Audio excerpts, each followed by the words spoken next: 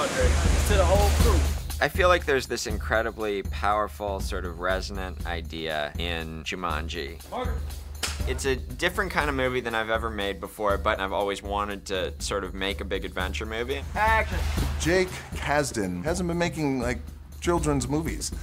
He's making rated R, funny-ass movies. I've been a big fan of his work for a long time, so to get the chance to work with him was really exciting for me. I should give you a cue, Nick. He comes from a comedy background, which I think is so perfect for this movie because the whole scenario is so ridiculous in the best way. I'm an overweight middle-aged man.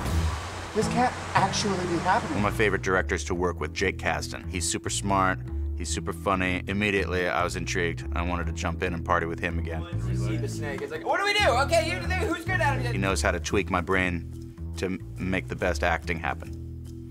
He's a good acting scientist. Jake, at this point, I'm thinking... A good director is going to get what he wants and also say, I want you to also add some of you in here. We definitely had the freedom to do that. Great, we cut. The moment Jake yells action and we get into it, it was just the best experience. Everybody, real quick, happy birthday to Jake. He's doing an amazing job. Director Jake, it's your birthday. Happy birthday, man.